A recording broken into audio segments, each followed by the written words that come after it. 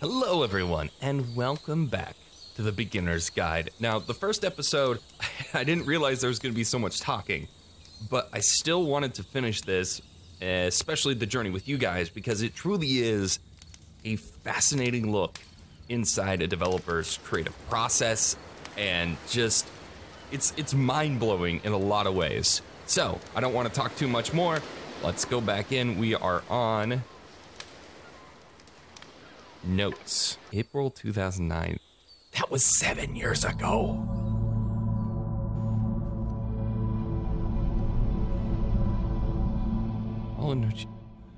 Okay, so like Bloodborne and all that sort of stuff. Oh, and we're back. Nice room. Not. Wait, can I leave notes? I want to leave a note. So first off, I'm sure you can deduce this, but this game is not connected to the internet. All of the notes that you're gonna see have been written by Coda. This was actually the first game of his that I ever played. This was shortly after I met him at a weekend game jam in Sacramento, where I grew up. I saw him working on this very level, and it was just so different from anything that anyone else was doing. So right away I was like, I have to be friends with this person. In retrospect, I think I was probably a bit too pushy, trying to get his attention. I was over-enthusiastic. But he was very gracious about it. I know that world. And I cooled off eventually. Hey. Feel free to skip over any of these notes if they're not doing anything for you. Nothing extra is going to happen if you read all of them. Either way, to me they convey a sense of loneliness. I see this person who's filled with thoughts and feelings and beliefs and has no way to express them except as scattered and unheard voices in a game that wasn't meant to be played. I mean, there's a lot of notes. I'm gonna go and just skip through this because. But it's ironic, isn't it? That I'm so glad I was playing for this that game one. And seeing how alone Coda often felt, that we get to know him better and actually kind of connect with him. And I have to be honest with you, this idea is really seductive to me. That I could just play someone's game and see the voices in their head and get to know them better and have to do less of the messy in-person socializing. I could just get to know them through their work. If only. This is why I always liked Coda's games so much, is because it felt like they let me have that connection. I felt as though he was inviting me personally into his world. And then I feel less lonely too. It was the most introverted thing you could have said. Is like, I'd rather get to know someone through their work. Chimes. It's not very crowded here. Just keep going. Ooh, look at that art. Oh, look at that art. I'm gonna go to that art.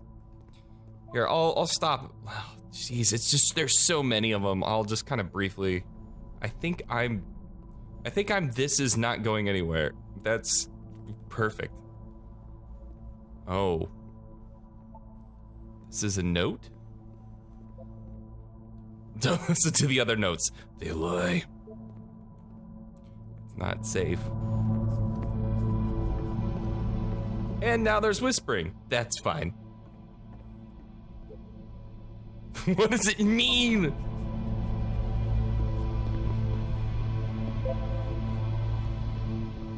Man, this is interesting. But also, it's just like, just from this alone, you could tell just kind of like how insecure Coda was about his games and about like him as a person, just like through playing one game. At the end of this level, we're going to see the puzzle again. And here, I'll tell you what I think the puzzle means. Each of these games represents an idea that was on Coda's mind at the time that he was making it. And the puzzle is a way of closing the door on a previous chapter of his life before moving on to the next one. Interesting. In each of his games, after exploring a theme that, he might find difficult, Coda can then place this puzzle that he knows has a reliable solution, he understands exactly how it works, and so it gives him a simple mechanism for moving on. How? And because there's this dark area between the doors, a space between spaces, before you move on, you get to pause. Just for a moment. a few seconds to reflect on and let go of the events that led you here. There's only to step one back note. and connect the pieces together, to grasp at that elusive bigger picture. How do you leave notes? What?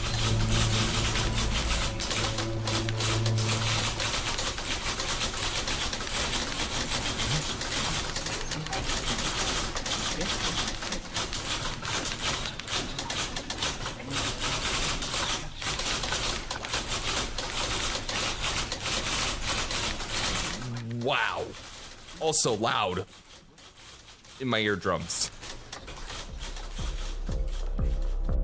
Okay, this one is tough. It's gonna kind of just spin its own wheels for a few minutes. Hang with it. Okay. Am I a porn star? And if I am a porn star, where's my audience? Like, man. Oh. Oh. Oh. Oh. Oh. Oh. Oh. Oh. Oh. Oh. Oh. Oh. Oh. Oh. Oh. Oh. Oh. This is the longest build-up to what I'm assuming is me walking on stage or going outside. I'll go outside first. I'm in the well. See, like, this is it. The whole game. And there's nothing that's particularly interesting about it. You just walk to the end of a hallway. Except, for some reason, Coda gets really fixated on this prison that has all of this modern furniture. And I don't know why, but he decides he needs to revisit this prison.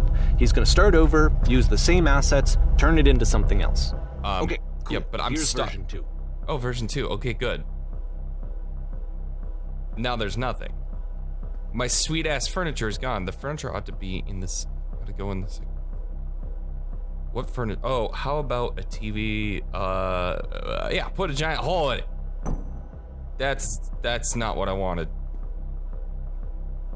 Okay, like 10 stoves. Okay. I mean, I don't know why. Tesla coils. What? Did he put Tesla coil? You need a table. What is going on? Where exactly are you doing this? Thanks for my Wow. There's a bit more to this one, but still, it's not really communicating anything. It's kind of just weird for weirdness' sake. No, it's an IKEA store. This is literally an IKEA store. So, okay, he throws it out and starts over. This time he comes at the prison idea from a different direction. Okay. Hello, please walk forward. Okay. But why porn stars? First, click on the table.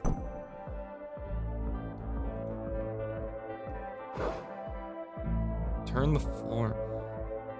This doesn't seem right. I go to the left side, table, sofa. Finally touch the shelves.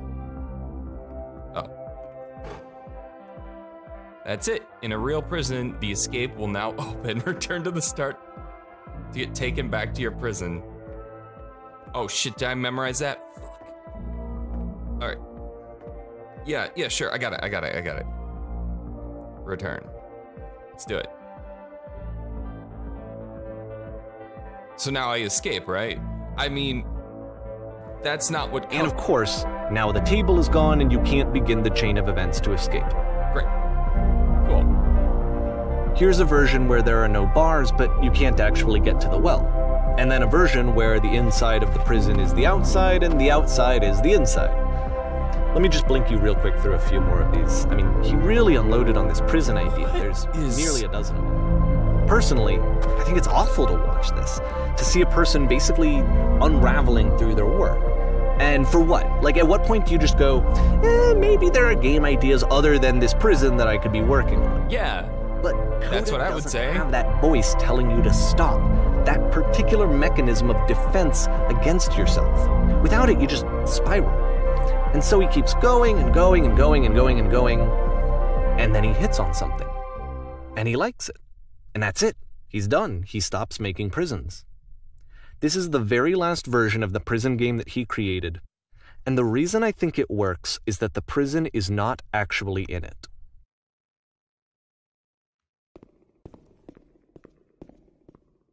Like, did I just watch someone, like, work out some real shit?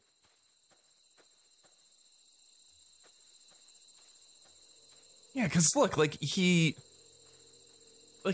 created all these different prisons. And then, like, here's the lamppost. So it's done. Or...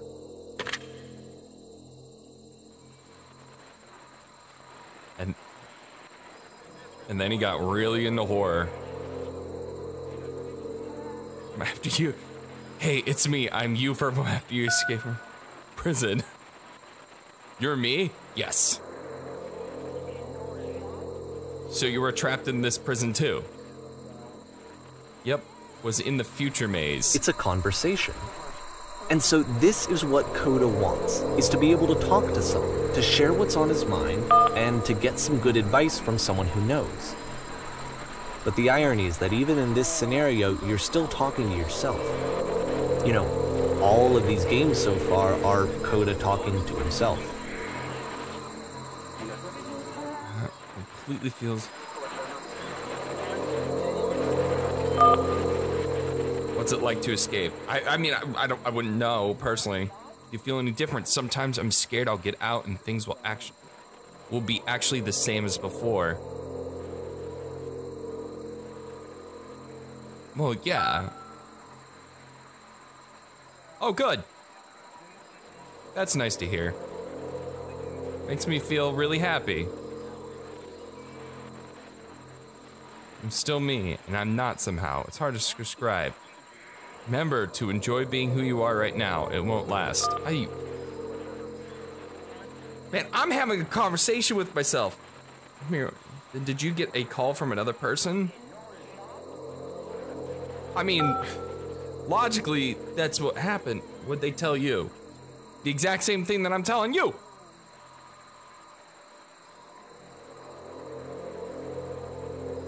They just talked to me for a while. I want to talk, they want to talk, I said, hey, what's up? What?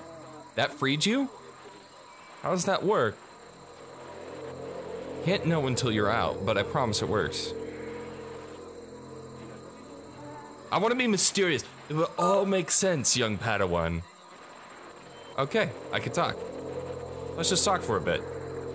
Will you be here? Aw. I'm giving myself comfort, and that somehow makes me feel I can see why he considers this a fitting conclusion to the prison games. After all of the obsession and frustration, just to be told by someone you can trust that things are going to be okay. Wouldn't that be nice? Yeah.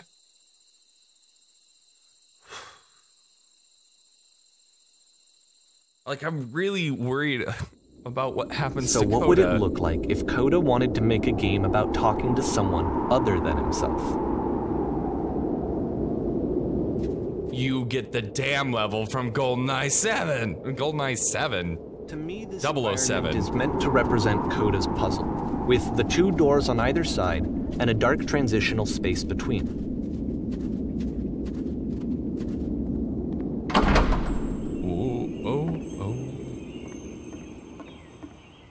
Well, my goodness, I'm glad as all heck that you showed up.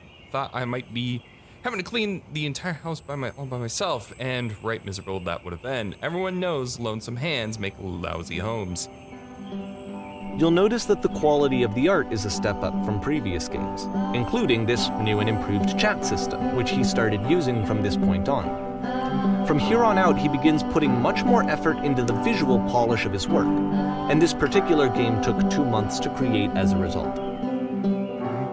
It's a story, little one. But don't worry now, we'll be through this mess in no time. I promise you'll wish there was more. Why don't I finish up in the meantime, and could you please clear the table? Done. Oh, I'm so good at that. I pressed E and it disappeared. If only. Now would you please run in the bedroom and make the bed? if this is going to be just like click and things are fixed, oh, dang. Oh, if only. Straighten out the rug a little bit.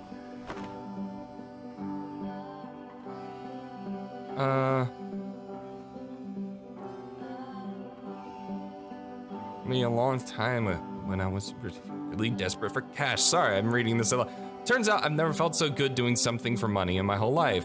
Never did like cleaning my own room. I might have got some demons I ain't ready to face yet. Oh, speaking of demons, someone's put this couch all in a mess. Would you come straighten out these pillows? Is there a demon? If there's a demon. Oh dear, looks like someone's spilled a drink by the couch. Could you mop up? Oh, well, what the hell? You got blood all over the nice thing. Table. I feel compelled to share some incredibly cheesy personal insight. You okay with that? Make it especially cheesy. Please, please, I like cheese. I like cheese. No. Damn it. No, it was stupid. Sorry, never mind. No. Oh, I'm an ass. Oh, I'm an ass. That would have been fun in every other game. But I'm an ass. But I'm an ass. Scrub the tub. No need to be perfect, we're all just human. Are there still books scattered on the floor of the bedroom? Oh, there is. Put that, wow! Perfect. Now can you come here and clear these dishes off the table? After the intense set of prison games, this house cleaning level almost feels like cleansing. It's the moment after a particularly difficult or traumatic experience where you just need to let it sit and digest inside of you, and eventually cohere into something meaningful. Yeah. Only as difficult to clean as you are. If you're finding the work hard, maybe you have a bit of house cleaning to do before you come to work. Ha! And here I go with the lecture. Of course I would. I know that Coda really liked this game. Of all of his work, actually, this was the only one that he called me up to ask me to come over and look at it. This was during a period of a few months where he was like grossly happy all the time. Just walked around with a constant smile on his face. Huh.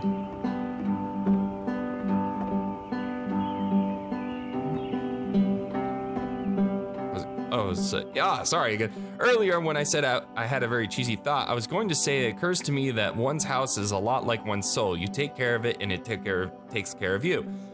Don't know why I felt so weird saying that.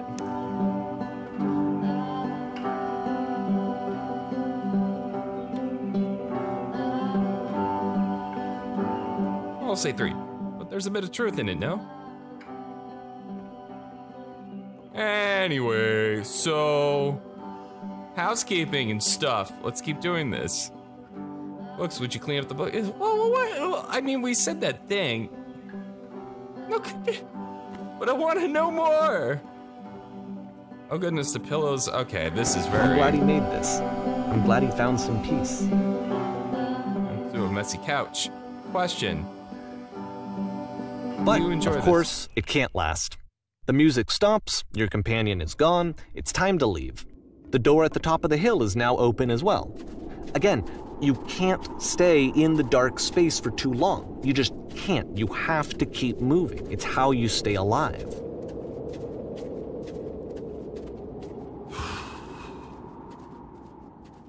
He made this when he was happy. It just ends. And lamppost. Which is the whole point of the puzzle doors, right? That sooner or later you have to pick up and move. I really thought that was the point of it. Man. Items you love. This one gets a bit goofy. Why did you come here today? Was it to improve your life? I guess. I can't. Was it to get a better job? Was it to make your relationships more meaningful? No. You came here to become perfect. Okay. This workshop is going to teach you how to be perfect. I want your friends and the people in your life to look at you and think, wow, this person is a better human being than I am. Right now, who do you think about that way in your own life? Who do you know is well developed as a person and they make you feel disgusted with yourselves, compared to whom you feel useless, selfish, ungrateful? I intend to make you that person. Perfection is within your grasp. Never is. And the question is not how we do it, but how we do it effortlessly. This is easy. It is so easy. It is so easy. About halfway through the game, the perspective shifts. Effortless.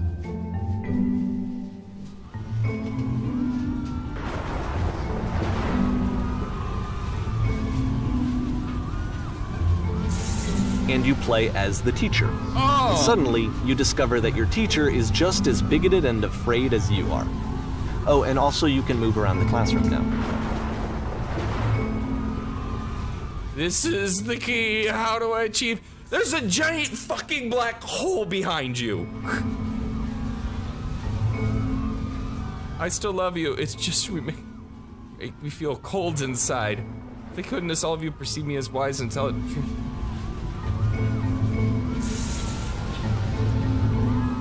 Oh my god. Ew, I'm developing a cyst, gross. Well, if this is not a statement on schooling, then I have no idea what is.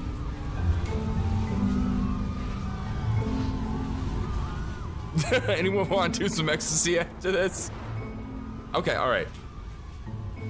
I'll just keep doing the right thing. Everyone run. Run. There's a black hole. I felt pretty hard for this one. I feel like it's one of the most relatable experiences that you can have. To assume that some other person is perfect and totally fulfilled in every way, and completely miss all of the little flaws that make them painfully human. Yeah, like seeing a giant black hole and not telling anyone, like a dick. These days. There was a giant black hole. What's this one? This one took a lot longer than all the others for CODA to make. It was 4 months between this and the last one. That's twice as long as it took him to make any other game before this, and it's not like it's particularly complex, so I remember I found that a little strange at the time.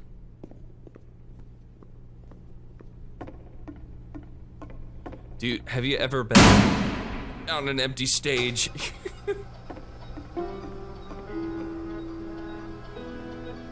Being on an empty stage is the most terrifying experience ever. Now I will dance!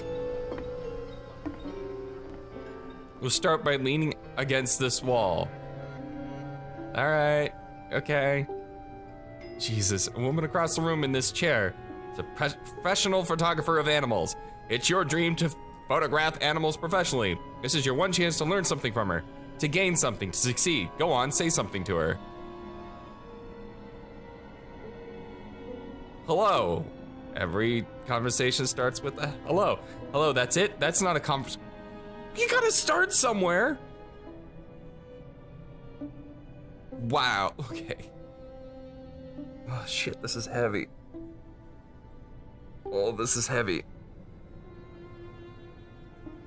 Here are my hopes and dreams.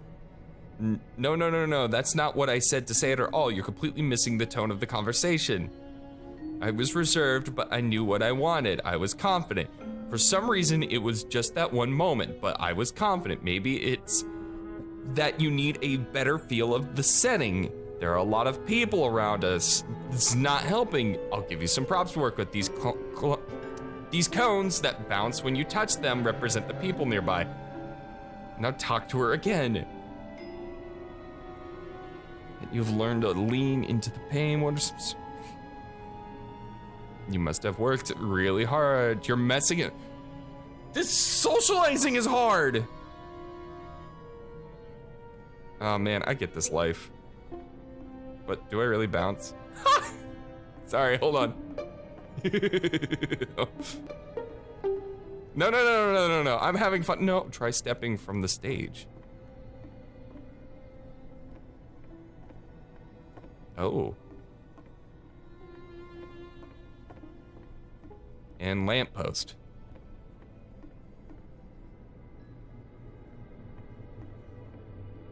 Oh, what the?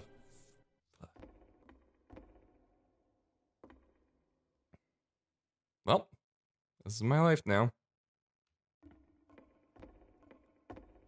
Guess I'll go down this endless hallway. Okay, yes. The game ends with this eerie premonition of what's going to happen next in Coda's life.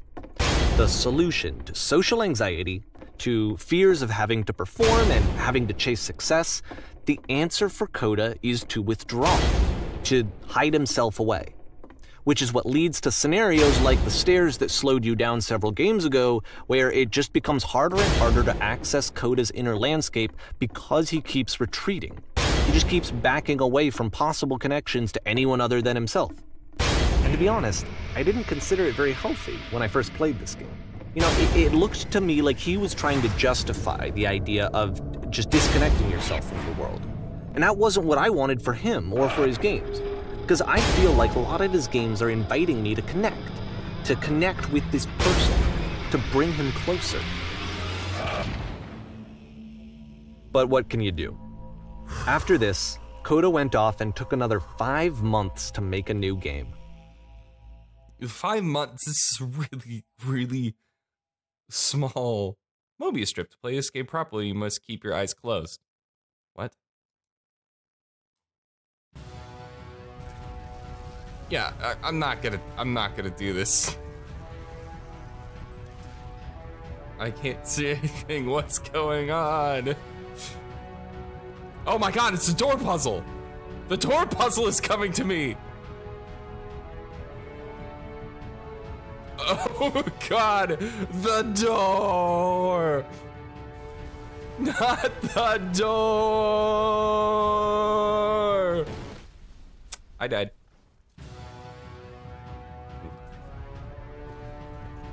Wait, what's going on? You should probably open your eyes if you haven't already. It's pretty much impossible to solve otherwise. And there is a solution, by the way. Really?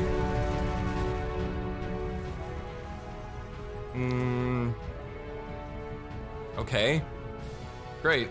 Fuck. Now I'm gonna feel like an ass if I can't solve this. Wait. Elevator? Okay. Got it. Okay, what's going on? Okay, so, what's going on? And then I'm gonna go up here. Okay, there's the lamppost, the truth. The only way to stop is to speak something that is honest.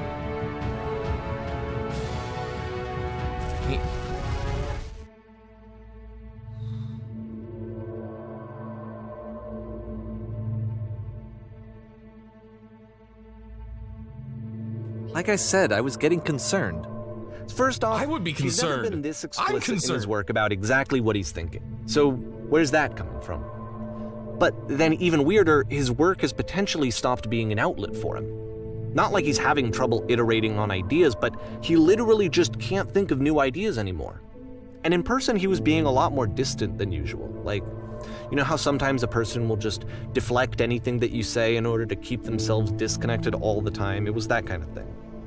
Here was the point in my relationship with Coda where I really started to wonder if he needed my help in some way. His games are going to get more desperate from here on out. After this game, it's almost 6 months before he finishes something new. Okay.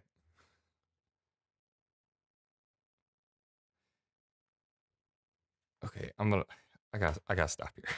This is really heavy. This is really, really heavy.